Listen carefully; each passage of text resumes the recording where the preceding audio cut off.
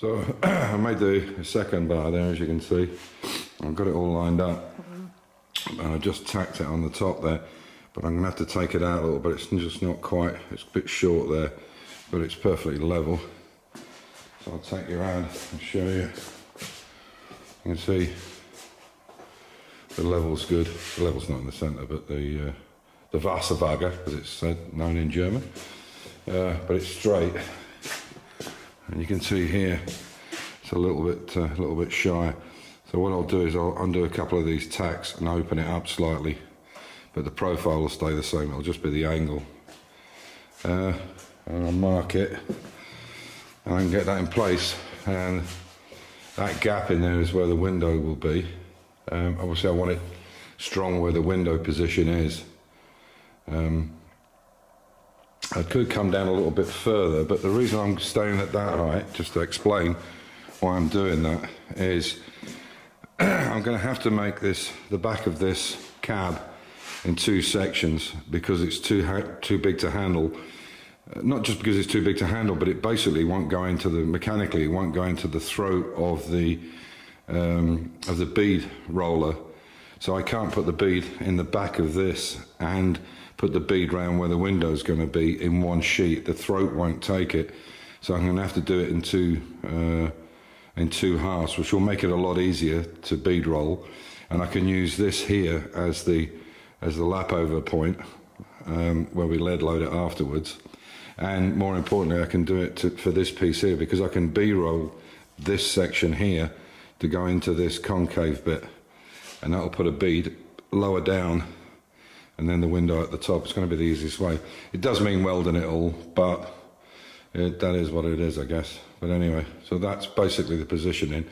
What I need to do now, as I said, is just open this up a little bit and come out a couple of mil, and I also need to cut this little back bit at an angle so it's more flush with that upright. And I think you can just see the gap on the other side. I don't know if I can go in, maybe you can just see the gap. Yeah, you see how there's a gap on the other side there at the top? Well, actually, almost all the way down. So what I'll do is I'll take a little edge off that, and that will make it nice and tight fit when I weld it. So I'll give you an idea just how much work is involved in making a bend like that. You can see how many plug welds there is to do that, and obviously grinding is, you grind and then you find a little pinhole and you've got to go back over it. So it's a lot of work to make one corner. But I'll show you it in the next clip when it's cleaned up. This one has been tacked. I've adjusted it slightly, and then I'll go and weld this one afterwards. So there we are. I'll bring you back when this one's tied up. It looks like it's been on the bottom of a ship with barnacles all over it. Okay, so that's it. It's one end done. As you can see, it's got a nice shape to it. The odd little pinhole here and there. But nothing. I mean, it's an inside internal bar. There's a few little pinholes in that one. So I can get you in the light. But generally, it's strong and it's good. But to make two ends, cut them, get them right, get the angles right, weld them up and clean them, you're probably looking at an hour and just over an hour a bar, which is quite a lot.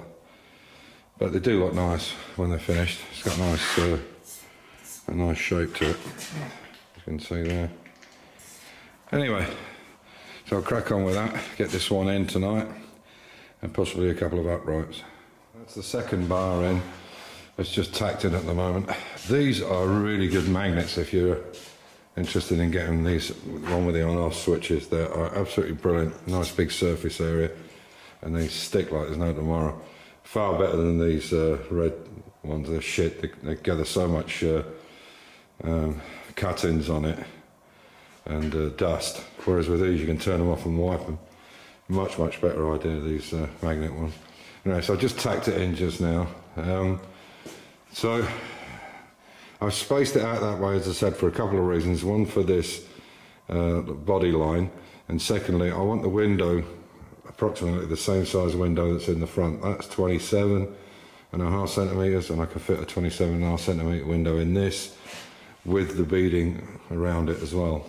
Within that picture frame there is where the back window will go, and they're 35.5 centimetres between each bar each crossbar across here, between here and here. So the next one will be 35, which brings it right here in line with that edge. Again, the cab is still not welded to it at the moment because I have to work out this top piece on here. So before when we cut all these little tack welds off on each side on the bottom, we can lift it, clean the bottom part of this B pillar, paint it, and then get it welded in place and get it exactly the right height. And then what we'll do then is where those new feet are here and here in the corner, we'll weld them onto the box section, and we'll also weld it onto the front so there's a bolt in the front. I'll bring you in.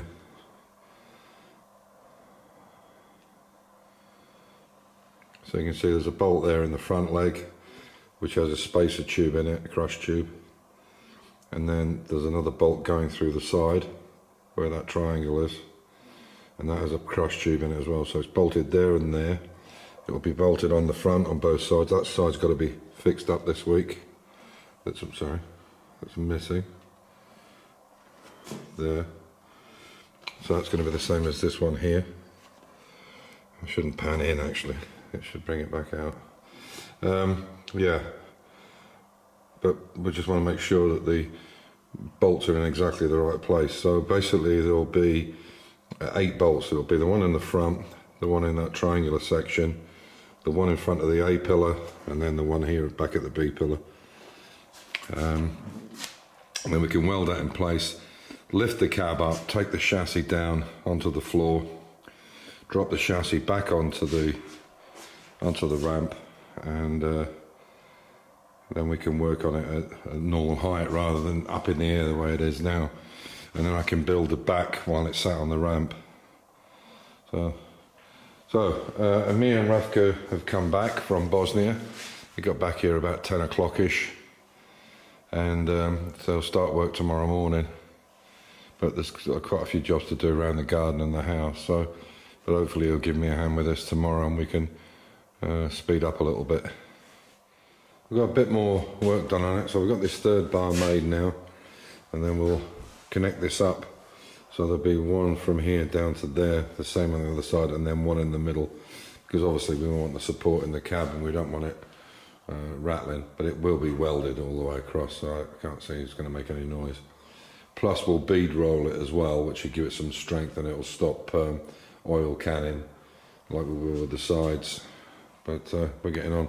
So we're just building that new leg over there, get that in place.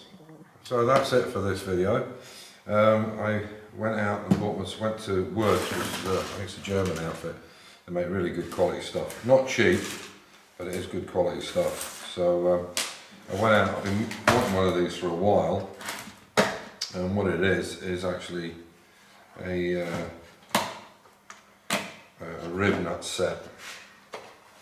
I'll just take this out so you can see it. So basically,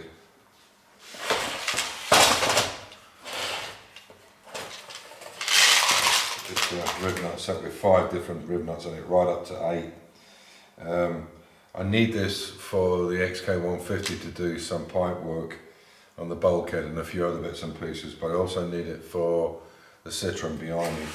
What we're actually going to do is, and I could have got the one with the pull together arms, but the problem with them is sometimes they're in a tight space and you can't get in with them, and this one's a good strong quality tool. It's quite expensive for what it is, but there is 100 rib nuts, of 5, so there's 500 rib nuts. I think that's why it was a bit more expensive. The other thing I did as well is I bought myself to a really good set of metal shears, aircraft snips, so very happy with that. So we should be getting on, like I said, with a lot more on the vehicle soon, and we'll start doing the metal work, the outside metal work, once the main frame is built, which I think will be a lot more interesting because it will be using the bead roller, using all the equipment and stuff that we have. So I hope you join us on the next one, and as usual, stay safe, keep the faith, enjoy your hobby, and be good to each other. Take care, and I'll catch you in the next video. Bye for now.